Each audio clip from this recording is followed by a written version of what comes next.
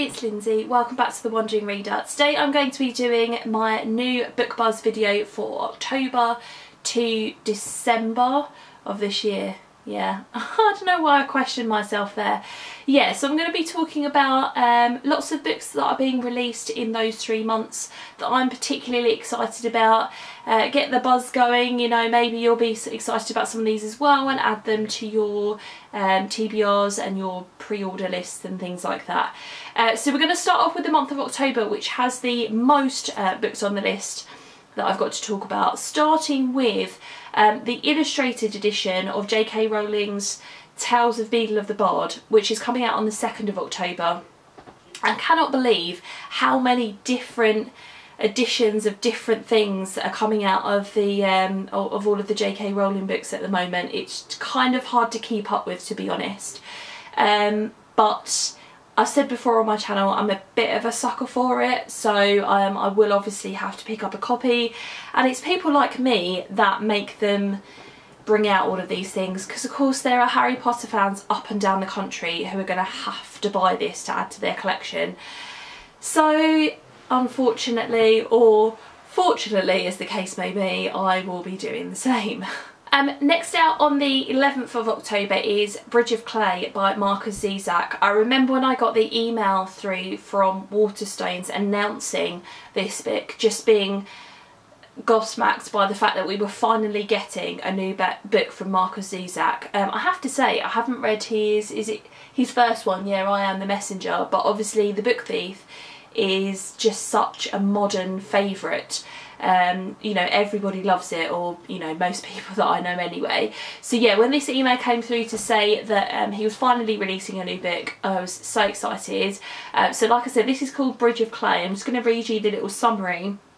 It says, 5 Dunbar brothers are living, fighting, loving, grieving in the perfect chaos of a house without grown-ups. Today the father who left them has just walked right back in. He has a surprising request. Who will build a bridge with him? It is Clay, a boy tormented by a long-buried secret he accepts. But why is Clay so broken, and why must he fulfil this extraordinary challenge? Bridge of Clay is about a boy caught in a current, a boy intent on destroying everything he has in order to become everything that he needs to be. Ahead of him lies the bridge, the vision that will save both his family and himself. It will be a miracle and nothing less. So that sounds really, really interesting. The fact that they're living on their own reminds me a little bit of I don't know why, The Cement Garden by Ian McEwan, and I have literally no idea why, because those two books are very, very different. But you know, the idea of building a bridge, is it going to kind of play on some metaphors there? That's kind of what it's giving me the vibe of. Why can't I say those two words? The vibe of. There we go. So yeah, I'm looking forward to that one. The next one I've got on the list is called Pride, and this is by Ibi Zoboi. I think that's how you pronounce that. And this is coming out on the 18th of October, and this is basically a retelling of Pride and Prejudice by Jane Austen. But I believe it's set in Brooklyn in New York, and it deals with issues to do with race and class and identity and gender and that sort of thing. So the cover's really, really interesting, and I really like the idea of a retelling set in that kind of sense. So I have to get around to reading Pride and Prejudice first, just because I think it, you know, if I've read the base text, I mean, I think I've read Pride and Prejudice before, but it's a bit hazy if I have, so I'd like to reread that one first. But I think this is a really interesting take on a retelling, and definitely something that I'm interested in picking up. Next up is Kingdom of Ash by Sarah J Maas. This is out on the 23rd of October, and this is the final book in the Throne of Glass series, which is a YA fantasy series that she's been writing for a number of years now. And this is the final book, so it's book number 7, is that right? Yeah, I think it is. So I have pre-ordered this already. I haven't read book number 6, which is Tower of Dawn, so I still need to catch up on that. But this is, like I said, the final book in the series, and I'll be looking forward to how she wraps it all up. Next up in October, I want to talk about the fact that they're releasing the graphic novel of To Kill a Mockingbird, which is very, very exciting. This is out on the 30th of October, and it's been adapted and illustrated by Fred Fordham. So the artwork, from what I can tell on Amazon when I've looked at it so far, It's quite, yeah, it's got a nice colour palette. It's quite, childish is the wrong word, but I don't know, like, yeah, I can't really describe it, but anyway, it looks like it's going to be good. To Kill a Mockingbird is one of my favourite books of all time. I think the fact that they're repackaging it for perhaps a much younger audience or for the new generation is a really, really good idea. I think lots more people should read it and experience it. It's such an important story. So yeah, I'll be looking forward to getting my hands on a copy of that, definitely. And then lastly for October, and also out on the 30th of October, is Jodi Picoult's latest book, which is called Spark of Light. I do really like Jodi Picoult's writing. It's been a while since I've picked up one of her books, but there's been a lot of buzz going around about this particular new release of hers. And I'll just read you some of the summary from it. The Centre for Women's Reproductive Health offers a last chance at hope, but nobody ends up there by choice. Its very existence is controversial, and to the demonstrators who barricade the building every day, the service it offers is no different from legalised murder. Now life and death decisions are being made horrifyingly real. A lone protester with a gun has taken the staff, patients and visitors hostage.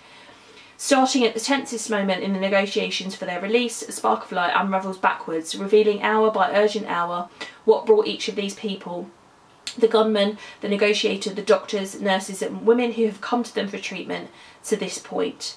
Uncertainties unwind as truths and secrets are peeled away, revealing the complexity of balancing the right to life with the right to choose. That sounds absolutely fascinating. We all know that Jodi Picoult writes about some topics that are really important, but also really controversial is the wrong word, but sort of like really up to the minute things that people have a lot of different ideas about. And she's also very good at structuring her novels in such a way that you get a real sort of sense of things unfolding. And I also really like her writing when she's sort of writing dramatic situations. So for example, 19 Minutes is a good example of that. I would definitely recommend that book from her. But that just sounds absolutely fascinating and I can't wait to pick it up. Okay, moving into November, the first book that I want to talk about is called Let It Bang, A Young Black Man's Reluctant Odyssey into Guns by R.J. Young. So this is a non-fiction book, and this is about Young's foray into owning a gun for the first time. So he married a white woman, and in an attempt to kind of get to know his father-in-law a bit better and kind of, I suppose, I don't know, venture into his way of thinking, his father-in-law gives him his first gun, and so he learns how to use it, and it's about how that moment changes his life. It sounds absolutely fascinating, and obviously it's going to delve into issues of gun crime and gun violence and the nature of owning guns in the US and that sort of thing. So off of the back of reading Gary Young's Another Day in the Death of America, I think this will be a really, really important one to kind of give me some more information on this topic. Then out on the 13th of November is Becoming by Michelle Obama, which is her autobiography that's coming out. I've mentioned that I've been excited about this one on my channel before, and of course I've got to mention it here. So like I said, this is her autobiography that she's bringing out.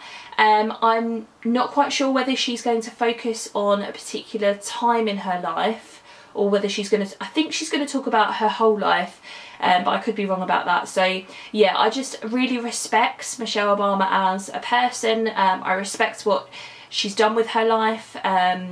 You know, whenever she speaks with such eloquence, and she's just so intelligent, and yeah, I can't wait to read what she's got to say, basically. Okay, and the last book that I want to talk about is a book that's coming out in December, and it's called My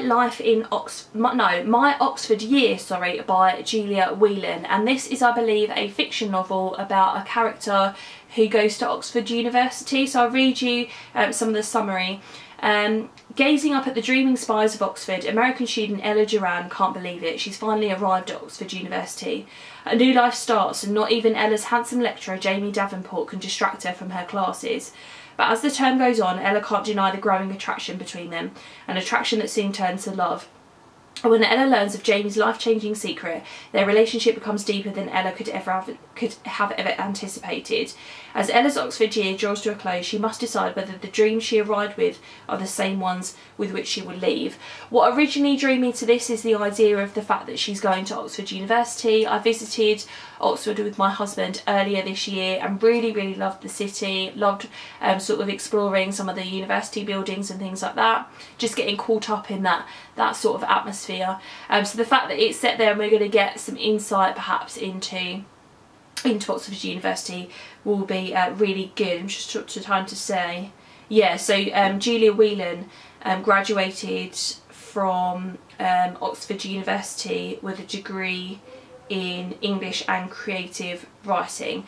So obviously she's been to Oxford University, so we've got that kind of insight into it, and then we've got a bit of a romance as well. But I don't know whether you'd classify this as a romance novel or whether you classify it as a contemporary novel. I'm not really sure at the moment, but I was really intrigued by it, and yeah, so I've definitely added it to my TBR. So there you go guys, they are all of the new books that are coming out that I'm particularly interested in. The end of the year tends to be a bit more lean when it comes to book releases that I'm particularly interested in. You get kind of a lot of book releases that people buy for Christmas presents and stuff like that, you know, like compendiums and annuals, and lots of autobiographies and biographies from celebrities I'm not necessarily interested in, basically.